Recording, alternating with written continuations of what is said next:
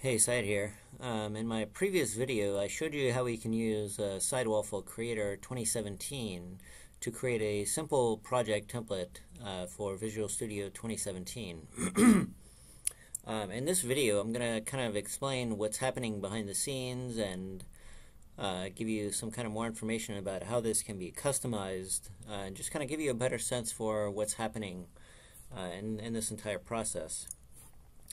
In this instance of Visual Studio, I've already installed SideWaffle Creator 2017. I've got my console app, which I'm going to use as a template here, already set up. And I've also got my template pack project here already set up.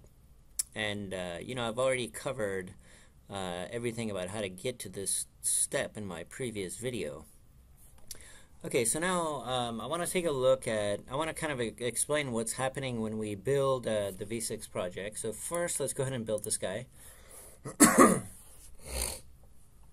Alright, so when the V6 project builds, it's essentially going to do two things. It's going to create a nougat package, and that nougat package will have the contents of your template. And then that nougat package will go into the V6 which is generated. And then what it will do is it'll discover any VS template files which are in your source root, and then create a zip file out of that, and then put it in the appropriate location inside the V6 as well. So let me explain how that process works. This V6 project is really just a stock V6 project from Visual Studio with some additional content included inside of it. Alright, so the additional content it has, it's got this template package def file. So this file this file is a pointer to the template engine that says look for templates in the installed directory of this extension. So that's what this item does. Installed path equals package folder. And then there's just a unique tree. There's just a unique folder name here under template engine templates. You shouldn't have to mess with this file. It should be ready to go. One note is if this string is not unique, then you might have problems. You should make it unique. If you're using the latest build of SideWaffle Creator, you should be fine here. Alright, so that was that. And then let's take a look at this source manifest. So inside this file, an item which has been customized is the assets tag here. So we can see the source manifest says look for project templates in the V6 under output templates. Okay, that's where the waffle builder will put all your templates, is in output templates in the V6. Alright, so that was that. And then we have a template pack.proj file under the template folder. This file is responsible for building the nougat package, and then if you plan on releasing this, if you plan on releasing your templates on nougat.org or any other nougat repository, then you should go ahead and fill some metadata here about your package. And then I've got some kind of placeholders here: author, description, version. There's some other stuff you can set in here too. If you're not able to find what you're looking for, let me know and I can help you with that. The other item that's important, there's two other items. One is template source root, and this property here itself is actually ignored here. So let me explain how this works. So let me open the solution folder. So we have a convention for how are we going to locate the content which should go inside the nougat package. Alright, so this is my V6 project. So my V6 project is sitting here. The convention is we will go up one folder from the V6 and grab everything that's inside this folder and put it in the nougat package, excluding items that are listed here. So exclude from package. So if your nougat package has extra files going inside of it that you need to exclude, you can you can add additional exclude from package items listed here to basically exclude additional items. So it'll pick up everything that's in the source root minus these things. If your solution doesn't use that same type of if the convention of go up one folder from the v6 doesn't work for you, then what you should do is you should create a property called template source root in the actual project itself. So let me show you this real quick. So in the v6 project, you would unload and then you'll edit. And then towards the bottom, before this guy, before the waffle builder target section, we want to create a new property group and then set template source root to whatever you might need to set. Let's say you're going to go up 2 folders, and then that'll be your source root, or wherever it is that your sources are going to be rooted at. You should set that here. Okay, I'm not going to do that for this project because I've got everything in the right spot. So I'm just going to go ahead and close this guy. And yeah, and then I guess before I move on, we can see that it imports a targets file from the project itself. Let me close out of this and reload. So that targets file is sitting down here, wafflebuilder.targets. You should not modify this file itself. If for some reason you think you need to modify this, contact me and I'll help you work around that. But you shouldn't be modifying this file itself. It should just sit there. Alright, so now let me go ahead and build. I've actually already built this project just a few minutes back. So now let's take a look at the output. So I've got the v6, and this is the item that you would use to actually ship it into the Visual Studio Marketplace. So let's take a look at what's inside this file. Alright, I'm just going to open this with 7-zip. We can see here's that nougat package. I can drill into that. Alright, so nougat package, everything should be inside content. So now we can see I've got both of the folders which are in my root here, my console and then v6 project. Okay, so my console, and then we have all the normal stuff here. Okay, so that's basically the nougat package content has the right files that we want, so that's good. And then let's look inside output here. So we saw in the v6 the source manifest that it said to look for templates and output templates.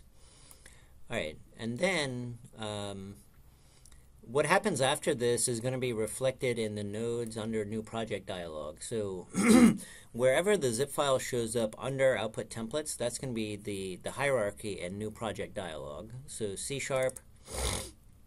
console, SideWaffle, template.zip. So now this zip file will show up as a template and new project dialog under C#, console, SideWaffle.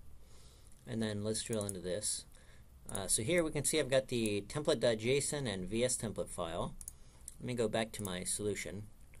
And if you remember correctly, when you right-clicked on your project and said create template, it created a template config folder with template.json and then VS template. So we can see those two items are, those two files are reflected here. And then we've got a project icon. If I was to take a look at this, we can see it's just the default icon that comes with SideWaffle itself. Okay, that can be customized, and I'll show you how to customize that here in a second. But before I do that, let me go into the VS template and explain what's happening here. Okay, so I've got that file open. Let's take a look. Let me actually unpin this. Alright, so here the contents of this file relate to what is going to be shown in the new project dialog, and then how does that run. So you want to make sure that you've got this metadata set up correctly, because this stuff is going to be what's actually shown on the new project dialog. And then we can see here I've got the reference to that project icon file. Okay, and then basically the way that this works is there's a wizard that's created by Microsoft, by my team at Microsoft, that actually drives this entire process. And then that's this wizard here, which I've kind of highlighted, the template engine wizard. So when a user sees your new item, your project inside the new project dialog and clicks OK, this wizard is called, and then all the custom parameters will be sent to it. One special custom parameter that we have here is SideWaffle new project node, and this is what kind of determines that path, C# console SideWaffle. If you customize this, then it will show up in a different path in the new project dialog. The wizard will be passed all these parameters, but it will not actually use this parameter. This parameter is just used at build time to figure out where the zip file should go into the v6. Alright, now the template engine will use these three parameters and any other parameters that you send in to determine which template to actually create an instance out of. So let's take a look at what does this mean. So $language equals C#. So if I go into my template.json file, that says look for a template that has language set to C#, and then UI style equals none. This one I'm not going to get into any details for now. You should always set this to UI style equals none. And then there are some other options. We'll get to it later in a future video. And then group ID, it says now, so find a template that says language equals C# and group identity is set to sayedha.template. So if I go here, I can see group identity is sayedha.template. And you can put additional parameters here to kind of make it more unique to find the right template. But that's the basic approach. So all the parameters will be sent to this custom wizard, and then this wizard will figure out which one to create a new instance of and then actually invoke that guy. So that's kind of how that works. So now let me show you what would I need to do if I wanted to create a template pack that had more than one project template. So what I'm going to do is just right click and say add new project. And in your case you'll probably pick a existing project that you already have. But for this I'll just say my class library, and then I'll click OK. Alright, so we've done that, and now I'm going to go ahead and right click and say create template, and then fill out the information like we did before.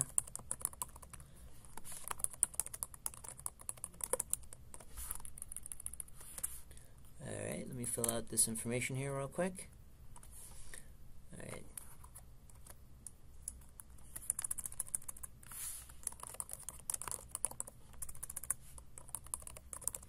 Alright, we'll click OK here. And then there was one kind of workaround that I need to do here that I talked about more, and that's to add a C&D comment here.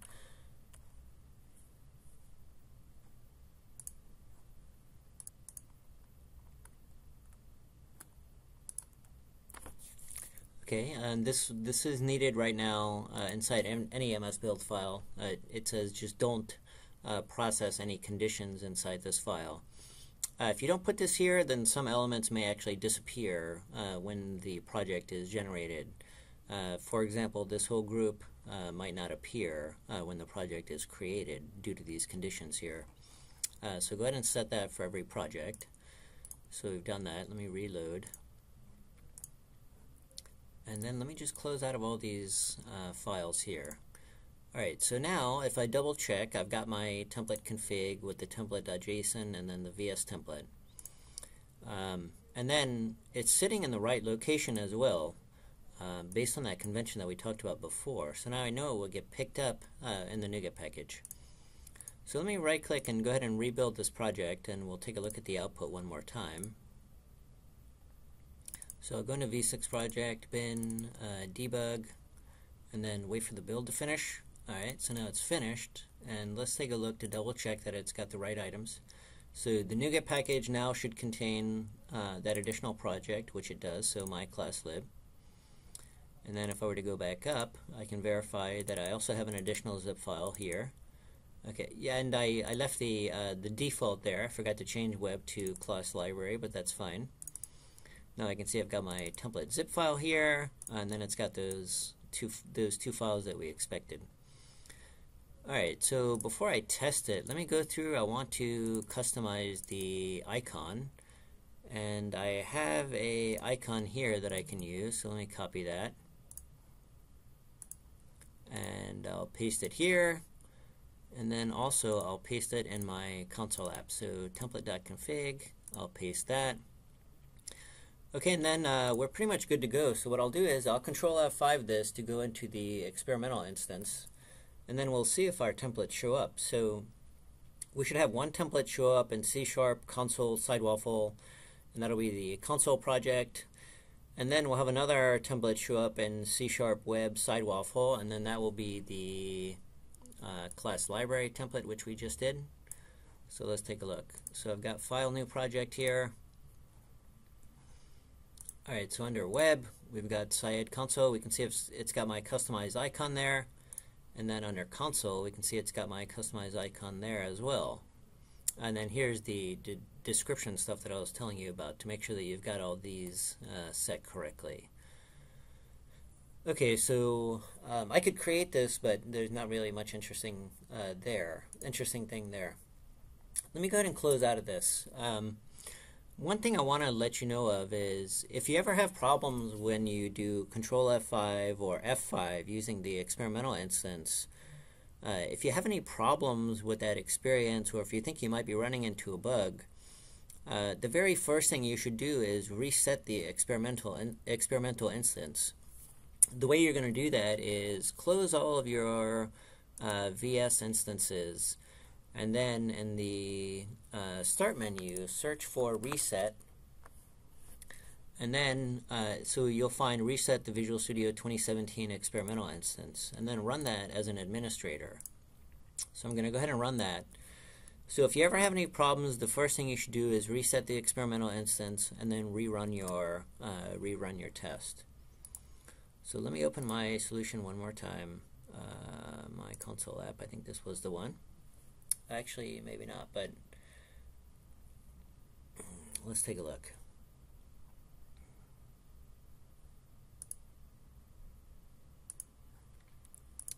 So that was pretty much what I wanted to show you for this video.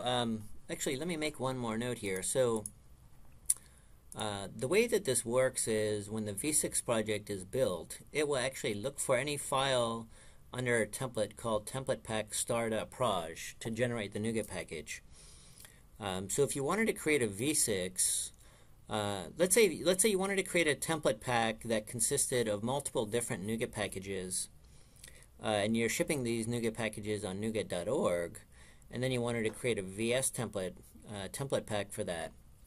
The way that you would do it is to create more files that meet that naming pattern. So for example, you can create template pack 1.proj or template pack admin.proj, or however you had them separated.